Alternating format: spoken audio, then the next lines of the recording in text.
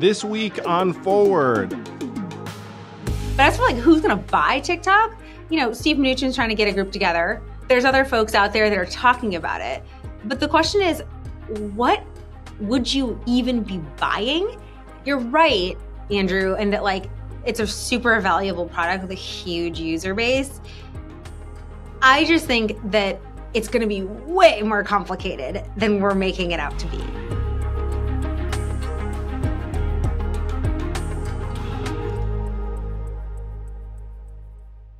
It is my pleasure to welcome to the podcast senior correspondent for business and technology at CBS News, beaming in from Los Angeles. I knew her before she was famous, Jo-Ling Kent. Welcome, Jo-Ling. Andrew, it's so good to see you again. I think we met back in 2014. And if I recall correctly, our mutual friend introduced us and you came on my podcast back when like no one was podcasting. And you kindly shared your story of how you got to where you are. And it was great. It's great to be back together again. Yeah, what a decade it has been. Congratulations on all of your media success. You can see Jo-Ling. Yeah, you can see Jo-Ling on CBS anytime you tune in. She's smart and well networked and honest and resourceful. And I'm glad that major news networks have kept trying to snatch you up. So would love to hear about your recent trip to Asia, where you talked to some of the leaders in AI, including someone that I know named Kai-Fu Lee, who people don't know Kai-Fu. He wrote a book called AI Superpowers that was all the rage a few years ago, and talked about that there are these two massive competing AI universes between the US and China, and that China had a couple of structural advantages, that they have more data, they don't have any privacy rules. The Chinese government was going to help with the server farm and the compute infrastructure is what it's called. Fast forward a few years, is that what's happening in the world? So we see headlines about AI all the time here in the US. Are there now the two parallel AI universes? And what did you find out while you were in Asia? It was a really fantastic trip. I hadn't been back to China or Hong Kong in more than a decade. And so I was coming in cold. And my colleague at Fortune, she's the editor-in-chief, Alison Chantel, got up on the main stage and interviewed Kai-Fu Lee. He's the former president of Google Asia and has this incredible vantage point into what AI is. And basically, you're right. Like he continues to confirm that there are two parallel tracks. In fact, when he was speaking to all of us, he said, look, the US and Asia or US and China are likely to never compete going forward if the current geopolitical system stays the way it is, because it's basically two parallel universes. It's the US pursuing its type of AI with its protections against China and vice versa. And he said that you're unlikely to see kind of collaboration or cross-pollination unless it's in a country that is friendly to both nations, which he says is increasingly rare. And obviously with the rhetoric coming out of DC, it's like, that's not wrong. Yeah. So what I naturally think, what most other people think, is the EU would gravitate toward this US Western type system. And then there would be a competition for Africa. And then that leaves the rest of Asia and South America. So what is the Chinese AI orbit? Like, what are the countries that are saying, you know what, I'm going to take a pass on the mega tech companies of the West, and I'm going to align with China's data universe? So China's investing billions in Africa, and I believe Asia. And so I feel like part of that is going to be to induce people to play ball with their data ambitions. Yeah, I mean, this kind of diplomacy, if you will, like tech diplomacy, dates back to pre-Cold War days, right? And this is all about China's use of soft power, which they have been basically plotting and deploying in countries throughout Africa, parts of Latin America. And so as a result of their presence there, whether it's economic or infrastructure, deploying technology and having adoption, especially at the early stages of AI adoption in countries throughout Africa, they've got an advantage against the US, like without a doubt. And you also have, the US and Europe, especially Europe, have these more developed, advanced regulations and standards that in China, as Kai-Fu Lee was talking about in Hong Kong last week, they have their own type of agenda and it's different. And so the competition that you see between the US and China is kind of a zero-sum game in AI right now, it seems like, with China having the data advantage, but the US having the innovation advantage and the ability to create products faster, better. I mean, Kai-Fu Lee said that, if you compare the actual stuff of AI, the skills, US versus Chinese companies, the US still has a advantage, but the Chinese are creeping up super fast and they're probably going to be able to catch up within a handful of years. Yeah, there was a joke in AI. I don't think it was from Kai-Fu. It said, how far behind is China from the US? And the joke was 12 hours because they would wake up and just see whatever we did on any given day. Feels like that. Yeah. I mean, I think there's some really fantastic innovation happening in AI in China. And you also see that when it comes to medical technology and AI uses of medical technology, or the way that AI is being deployed in medicine. And I interviewed in Hong Kong the CEO of Medtronic, and this is a Minnesota company with a global reach, right? They do robotics. They're now developing AI to detect colon cancer by looking at colonoscopies. And this kind of technology is brought into China and deployed at the local level because it hasn't really been developed yet. But the Medtronic CEO told me his goal is to localize and to either acquire companies or invest in companies so that they can build this kind of technology specific to the Chinese users who need this, and to Chinese customers. And so even though the US technology is technically more advanced, US companies are now looking into China now that things are sort of post-COVID and thinking, okay, how do we build revenue streams here that satisfy both the geopolitical situation, but also the revenue opportunity? Well, just the fact that the CEO of Medtronic was there making that case says a lot. I mean, they're a very, very big American company. And the fact that they're still investing in the Chinese market in that way is actually very meaningful. So the major news story that people are seeing about US, China, and tech is TikTok. So the House came together and actually passed essentially a divestment bill that is sitting in the Senate. And someone at dinner asked me the other night, they said, hey, do you think this bill is actually going to come to pass? And I said, I think it will, because it passed the House resoundingly. And there are a number of senators. Yeah, the number of senators have already come out for it in various ways. I'm sure you get asked this all the time.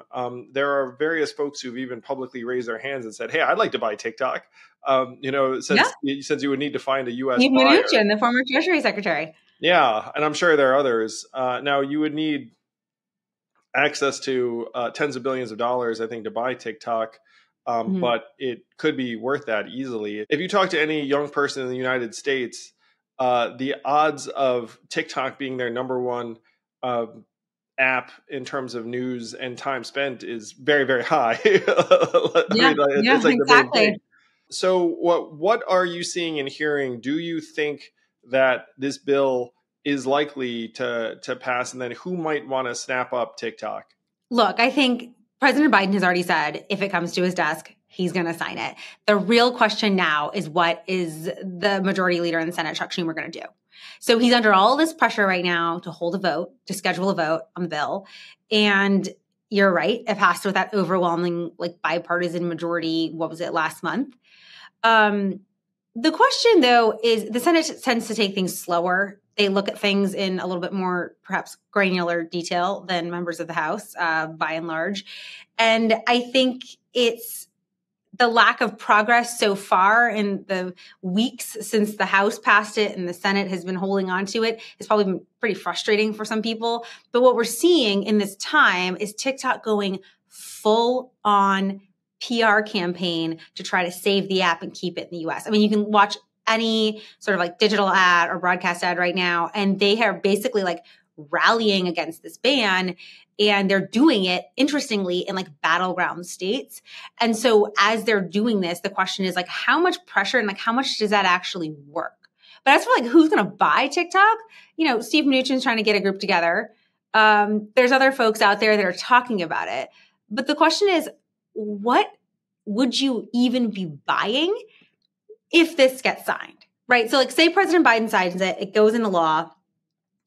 Is it even possible to buy the algorithm from ByteDance? And if it is it as valuable as it once was? And these are all questions that like Shou Chew, the CEO of TikTok, like isn't answering because he's hoping to save the company, right? But it's a real technical situation. It's not just like, oh, I'm going to buy like the plant behind you and bring it over here to my soil. It's like, what is the stuff you would actually get? And would it even be that valuable? Because if it's so proprietary, if the TikTok algorithm is so proprietary and excellent, and that's not even being sold, then like, is there even going to be like a buyer who legitimately wants this product? Like, I don't know.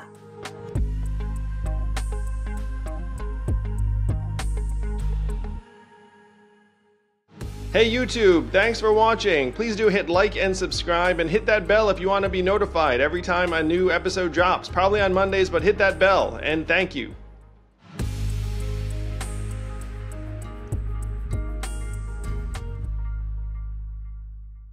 Well, I think there would be, Zhou-Ling, in part because you have so many creators on it and the audience is there. And so let's say that ByteDance says, okay, we're going to divest it, but we're going to take our algorithm with us, which is quite likely because there is, like you say, immense value to the algorithm. And they're like, this is not what we're going to sell. So if you buy this thing, you get the accounts, you get the users, and then you're going to have to replace the algorithm. Good luck with that. And then the value might go down to some number that's lower than it is right now. And the commercial value of TikTok, it's interesting. I mean, there are some numbers that are publicly available. Certainly usage rates are sky high. The revenue, it strikes me that there are probably opportunities to monetize TikTok further that would make it more annoying for people, but you got to pay the bills and whatnot.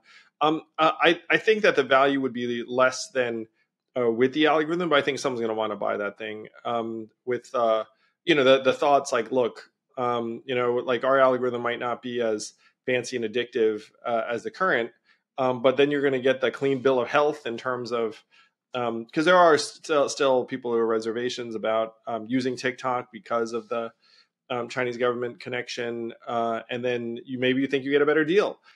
So I think you'd have no shortage of people queuing up for this thing. I mean, the other people who are like trying to buy it, right, you have the Shark Tank guy, Kevin O'Leary, because he says he's going to buy it. And then you have Bobby Kotick saying, he was the former head of Activision Blizzard, like is trying to come up with a group to buy it. You're right, Andrew, and that like it's a super valuable product with a huge user base. I just think that it's going to be way more complicated than we're making it out to be. Like, even with a TikTok ban, like, it takes a long time. If TikTok is really like forced to like divest and leave, like, it's going to take a long time for people to stop using the existing app because it has to like basically degrade in the app store, right? Then you have all of these questions we've already been talking about. So I just feel like it's going to be like the weirdest, least clear thing ever. And like probably really frustrating to users, which kind of or could potentially prove the point of what TikTok is trying to argue on their side, which is like, if you get rid of us, then more people are going to migrate to like Instagram, Meta, like all the other platforms. You're going to give more power to fewer platforms. Like, I can see the logic in that a little bit. But I also can see the national security implications and the threat and the data collection. Like, that's obviously clear too. So talking about weird social media companies, Truth Social. Oh my God. I am not read in on Truth Social, to be honest. Well, so let's talk about it from an outsider's perspective, because I will admit to not being on Truth Social as well. But here are the things that we publicly know. It's losing money, quite a lot of money, and it's valued at billions of dollars in a way that has no relationship with the numbers, the revenue or the path to profitability. And it really does seem like it's a meme stock taken to the extreme, that there are a lot of followers of Trump who say, hey, screw the man, screw the establishment, screw the math, screw the numbers. Like, let's bid this stock up as a show of allegiance to Trump and a way to stick it to folks who are doubters. It's really pretty fascinating. You would think that eventually the two things would end up converging. And one of the major questions is, can Trump get to a point where he can actually cash in? Because I want to say there's like a lockup period of, let's call it 6 months. So if the valuation is still sky high X months from now, he might be able to sell stock at this crazy valuation and rake in hundreds of millions of dollars, maybe even more. So it's a little bit of a race against time. Yeah, I mean, look, let's like contextualize this a little bit in terms of just the numbers, right? So if you look at last year, Trump media made $4.1 million, according to reports. Then you look at Twitter, now known as X, and that's also a relatively, compared to the others, like a smaller platform, smaller social platform. And X brought in 100 times that. So like when you're, and that was during, like, that was like ahead of its like IPO in like 10 years ago. And so it's just the size of it makes me wonder. And I don't know enough about it to like know how much you can actually like capitalize on it. But I wonder, I think the critics out there are saying like Truth Social is just like another one of the inflated values of Trump's physical properties, just on the internet.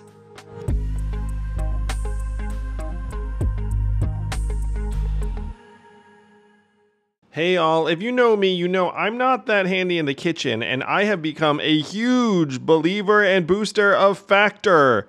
Factor's delicious, ready-to-eat meals make eating a joy. It's so fast, you just pop that thing 2 minutes later, and you are eating a restaurant-quality, healthy meal, making you feel excellent about yourself. My favorite is the turkey chili with zucchini, and there is so much more to choose from. You never get tired of it. It fits any budget. It's fast, healthy. It is going to be the new Factor in your life. Yes, I'm a fan. Head to factormeals.com/Yang50 and use code Yang50 to get 50% off your first box and 2 free wellness shots per box while subscription is active. That's code Yang50 at factormeals.com/Yang50 to get 50% off your first box. Get Factor today. It's going to change the way you eat.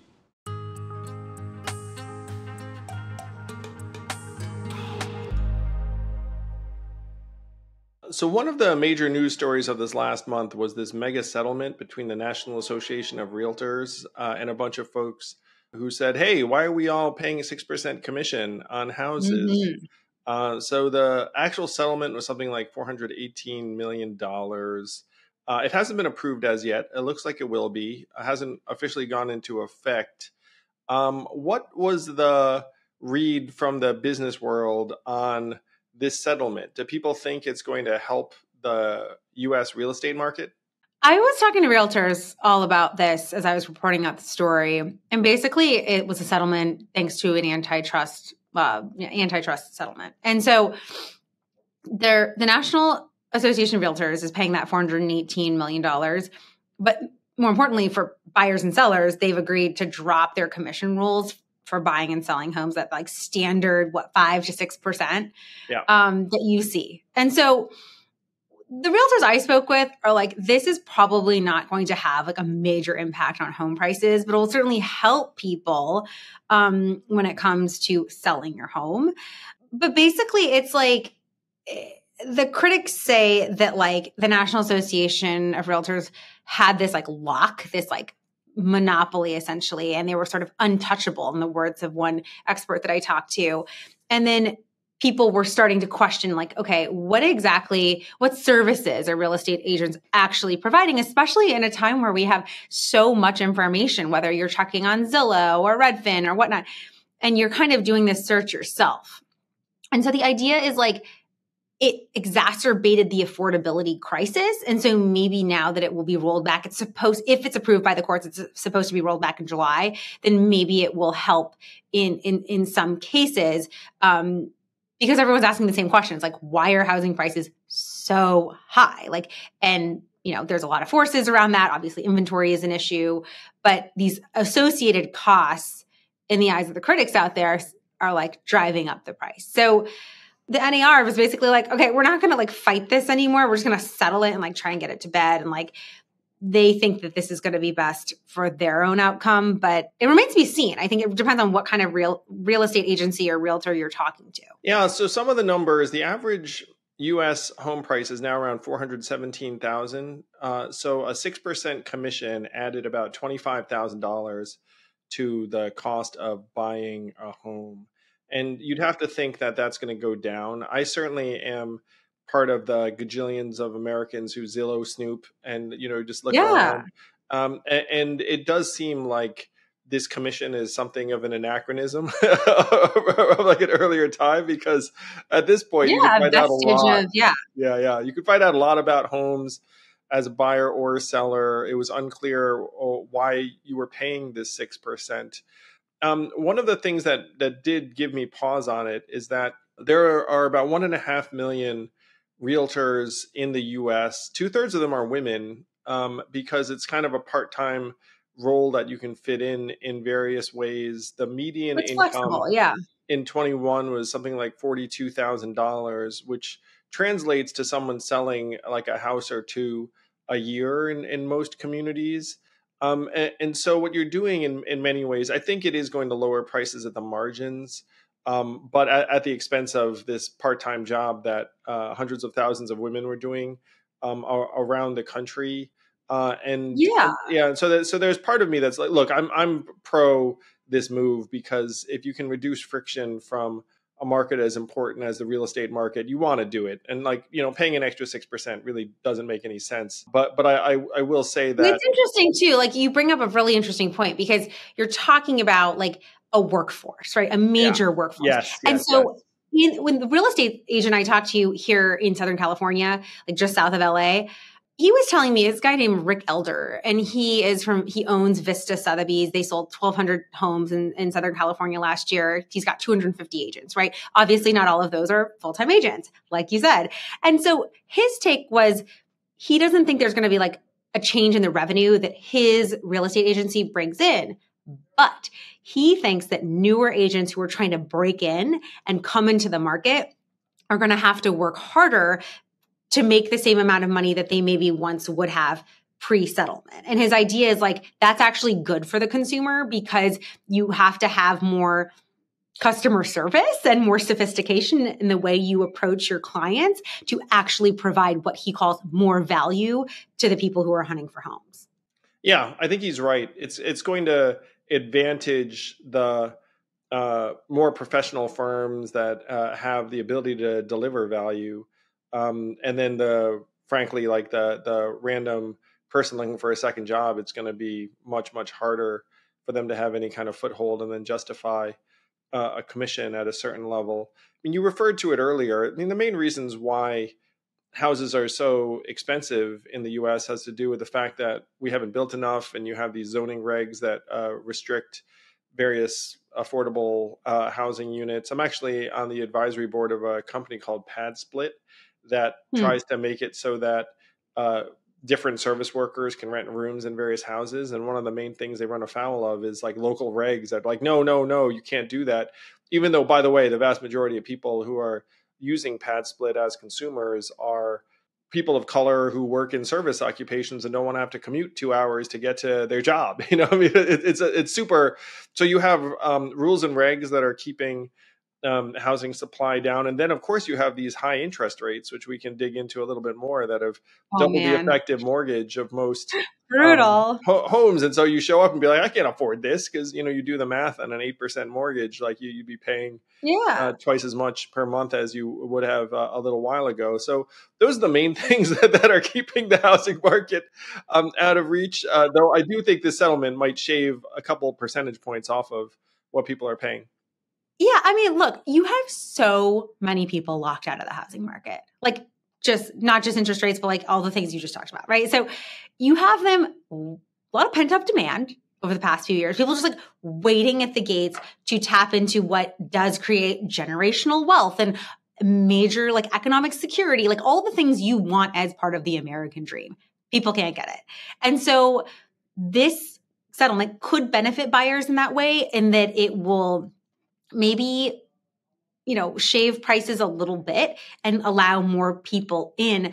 But overall, because of that high demand, don't expect your prices to like come down in a super meaningful way, because that takes time, not just because of the Federal Reserve and Jerome Powell, but overall, when prices come up this far, they don't drop like a rock. It takes a while. Yeah, sellers hate to have prices go down as part of it. There are a lot of folks who just take their place off the market and be like, I'll wait for it to bounce back, because it's funny. There's like people will recalibrate to a new value if it goes up, but they won't recalibrate if it goes down. They'll be like, my true value is too brutal. It's too hard.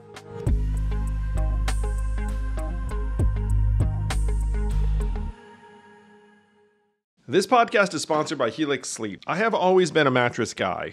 I thought if you're going to spend 8 hours doing something, you should pay attention to what you're doing it on. That's why I love the Helix Sleep product. It is made for me.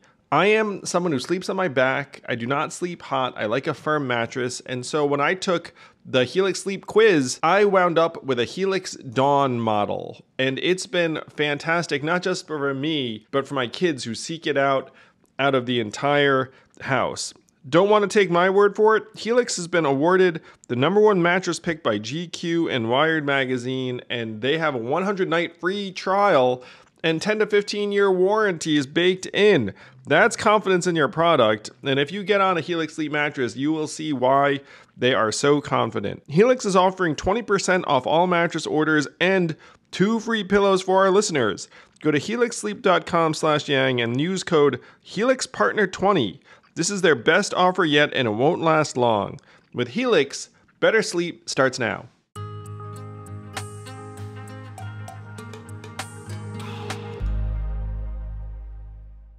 The current inflation measurement, I was talking to Zach Grauman about this on the podcast recently. The current inflation measurement doesn't include housing. It used to back in the 70s, and then now they don't include housing as part of the CPI bucket. And apparently, if you included housing, it would be a lot higher. And because people's rents keep going up and the cost of housing keeps going up. And so there's an argument as to why there's so much discontent with the economy when the measurements look kind of positive. It's because housing isn't really included in what people think of as inflation. If you did, then there'd be a clear reason why people are ticked off, honestly, at like that cost of living. But look, like I have all this data. So I cover inflation, right? And so if you look at not just like CPI, consumer prices, you're also looking at producer prices, and like rent and food, I believe, like drive so much of why those prices remain hot and above the levels that the Fed wants to see. And so that overall cost and that pent up demand and like the low inventory, like all of it drives this like difficult economic situation that we're in, where you can ask the Biden administration and they'll be like, yeah, like data's good, like things are looking better. And most of the people I interview who are not like, representing the Biden administration, or they don't feel great about the economy. No, I mean, I talked to a bunch of Democrats in Michigan a few weeks ago, for example, right? Secretary Janet Yellen, Treasury Secretary, is coming to visit, campaigning on behalf of the president, really worried about Michigan. Yep. All of those Democrats I talked to, all 4 of them are like, I can't buy the home I want to buy. My grocery bills are insane. And these are people who are going to vote for the incumbent president. And yet they're like, I can see why people are not going to do it. The reason they continue to support Biden amid this inflation situation is because they don't want the alternative. And so their argument is like a democracy, like save democracy argument. Yep. But when you're talking to a real true swing voter who feels like they are not doing better and they are constantly hemorrhaging cash and they're working 45, 50 hours a week, that inflation argument is the number one thing that's going to drive the way they're going to vote. It's just the reality of the situation. And it doesn't matter what is calculated into inflation, what you feel is how you will vote. And so the Biden administration has told me, like I've interviewed the lead economic advisor to President Biden, the National Economic Council director, Lael Brainard. And she's like, there's a lag. It's going to feel better soon. We're working hard on behalf of American families. It's going to happen. The White House comms team is also pushing that message, but there has been very little materialization outside of like consumer confidence that people are feeling that directly. So it's a pretty tough argument to make. Yeah, and time is running out, honestly, because there is a lag between some kind of condition changing and people adopting a different attitude or a better attitude. It reminds me of a focus group that was run on independent voters in Wisconsin. And a guy, I think he was a welder, who voted for Trump and then Biden. So he's like the definition of your swing voter. Said that he's going to vote for Trump. And he said, I'm going to turn off my TV for 4 years and just enjoy the economy. So in other words, the thought was, look, you can tell me about what a jerk Trump is and, the pro-democracy argument. I'm just going to turn off the TV and ignore it and just have, in his mind at least, better economic conditions. And look, that's tapping into something really interesting. That is tapping into memory and sentiment about how Republicans traditionally are perceived to handle the economy versus Democrats. And you can see it in the polling data all across the country. People believe and remember Trump's economy more fondly, despite the pandemic and all of the challenges there, than they do about the current economy, even though the numbers, by definition, are stronger. And so it doesn't really matter in the end, for most people, what the data say. It matters what you feel. And if that is your perception of the economy and inflation continues to persist at this like really annoying, high, sticky level, that's a very understandable feeling. Trump is up on the economy among independents by 25 points versus Biden. And that's really the sticking point to your argument, where if independents just remember 2016 to 2020 much more positively, which many of them do, then Trump wins on that issue. And that's going to be the main issue for a lot of voters. So we're talking about interest rates in part in the economy. It seems like everything hinges on Jerome Powell and the Fed and interest rates. I mean, Jerome Powell would definitely not agree with that, but I would say that from a consumer perspective, I mean, they're supposed to cut rates. The Fed is supposed to cut rates come June. Where are we with inflation right now? We're not easing down to the 2% target in a meaningful way, which is what Chair Powell wants to see. So what happens? It's like you've got this May meeting, you've got this June meeting. If there's not a cut, how close are they willing to go to the election to maintain their political independence and still cut rates? That's a really tough question. And a lot of economists say it's going to be like just summer or maybe September.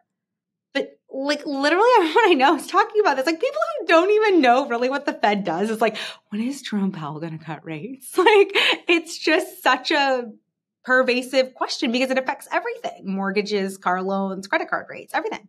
Stock market. That one in there. Yes. I wonder, though, how much like the first cut is already priced into the market. Well, that's the point like I get from investors I know, where they say, look, there's a traditional relationship between interest rates and bond prices and the stock market. And so ordinarily, if you jack up interest rates the way that you have, then bonds will become more valuable and the stock market will come down. The stock market has not come down, obviously.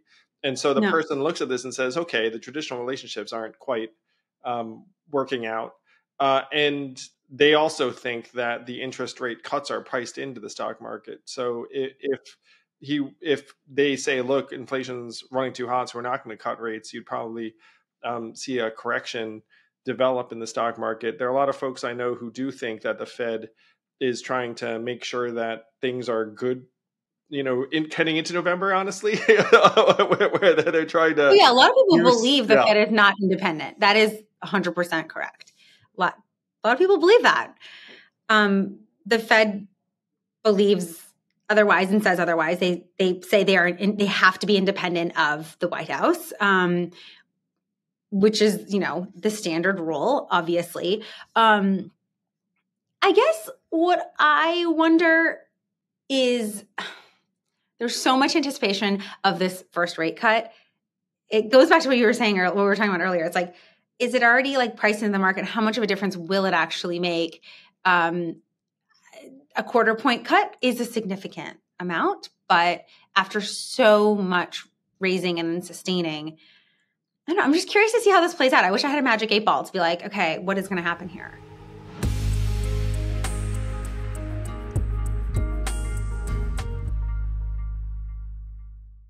This podcast is sponsored by ExpressVPN. Going online without ExpressVPN is like changing while leaving your window wide open. You might not have anything to hide, but why give randos a chance to invade your privacy? When you go online without a VPN, ISPs can see every single website you visit, and they can legally sell this information without your consent to ad companies and big tech who can then use your data to target you and profit, not to your benefit, generally at your expense. So using ExpressVPN, it's like being a member of a high-tech company that's on your side, where they beam you into a server in another part of the world. No one can see anything you do. Just fire up the app, click one button, and you're beamed onto a completely safe, anonymized internet. They can't do anything with your data. I use ExpressVPN to have that peace of mind. To secure your online activity by visiting expressvpn.com/yang today. That's expressvpn.com/yang. And you can get an extra 3 months for free. expressvpn.com/yang.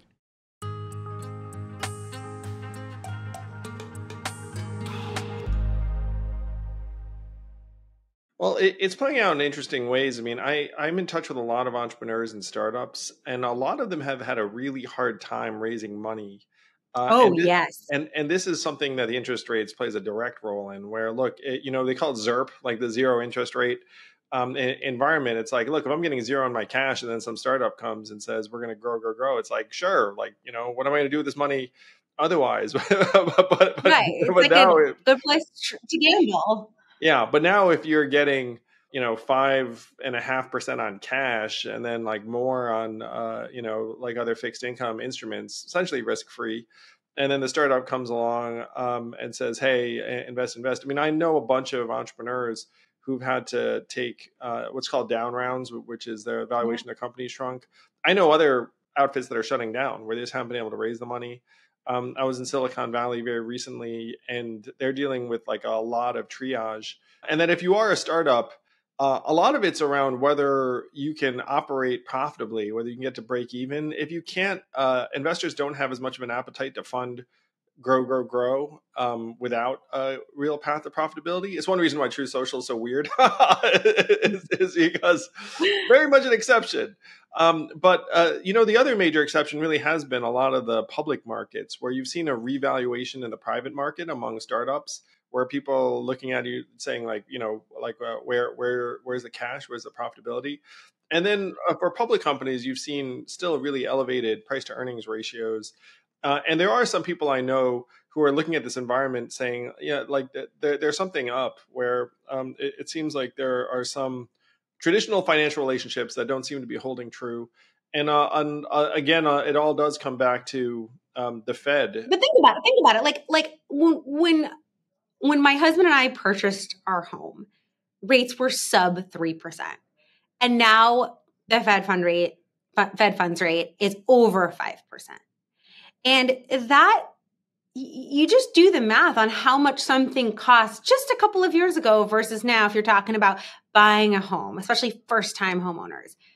That is a huge economic barrier now in a way that didn't exist before. So talk about like how people feel about the economy, sort of that like vibe session situation that we're like still in. it's not just inflation on your monthly expenses like gas, groceries, car insurance, stuff like that. It's the psychological block of like not being able to achieve and unlock the next stage of the video game that is life. That is so difficult to do right now. And that is really where people are feeling like, gosh, like I'm getting screwed. I have worked so hard. I have put in my time to get to this point. I feel stuck. And that's a really frustrating position to be in.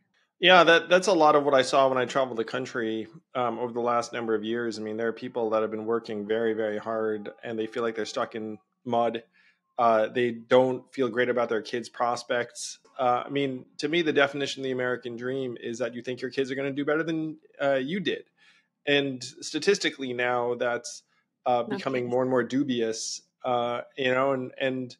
it's one reason why I think this is going to be a tough election for the incumbent, because if you make the case like, hey, we're doing well and give us more time, like more and more Americans don't feel that. The vibe session is a fine way to put it. This is going to be a wild year. People feel, some people have said to me, it's like, look, there is no way that the Biden administration is going to let the wheels fall off this economy kind of going into this election.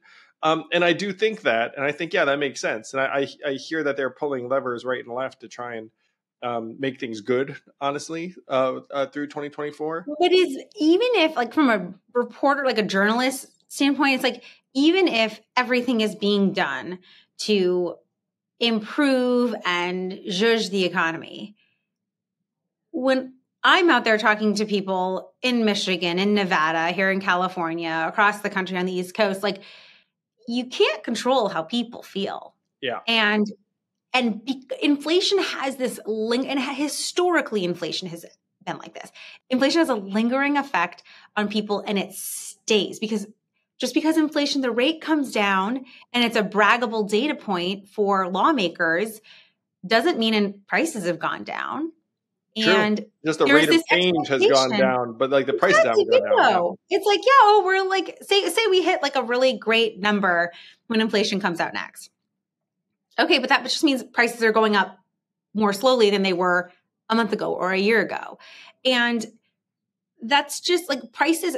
But the other unfortunate truth of how most economies work is prices don't go back to the way they used to be. And so you have to kind of like adjust, like if messaging around that and campaigning on that is really tough. Yeah. Someone talked to me about the price of a carton of eggs the other day where, they're like, I'm paying $10 for a carton of eggs, and it makes me want to like, jump out a window. And it's like, if you say to them, hey, don't worry, now your carton of eggs is still going to cost $10 next month. like that. Or also like if you're paying $10 for a carton of eggs, like, is it being like personally hand delivered by like a golden goose in its cage, free and organic? Because you can go to Trader Joe's and get cheaper eggs, but you know what I mean? Like it was a big carton. I think he said it was 30 eggs. It's one of like it was 30 eggs. $10 for 30 eggs is actually pretty good. Wait a second. Zhou-Ling, you're brilliant and incisive. How can people keep up with you and your reporting, aside from turning on CBS News? And you're like around the clock, sort of. Like, is it morning news? Is it evening news? Is it at any moment? It's all of it. I think the best way to keep up is to watch CBS Mornings and CBS Evening News and across our streaming platforms. But also follow me on the craziness that is X. I'm on Instagram. Just search my name. You'll find me. And hopefully I can add value to the conversation. The great Zhou-Ling Kent. I definitely urge you to follow her. I do. She just gets out there and reports, which is exactly what you want from journalists today. And I got to say, CBS News is pretty freaking like non-ideological up the middle in my appearances and conversations. Like, I've always been well treated by CBS, and it makes me think. I'm glad to hear that. Yeah, no, it's true. And it makes me think like the people watching CBS are actually expecting something objective, and that's what they get. Well, we love our viewers. And Andrew, it is such a pleasure to be back together with you, even virtually. Thank you for having me. Yes, thank you, Zhou-Ling. We'll do it again soon. High five. Okay. Congratulations on everything, too. I'm really happy for you. Thank you. You're so kind. It was great to be on with you today.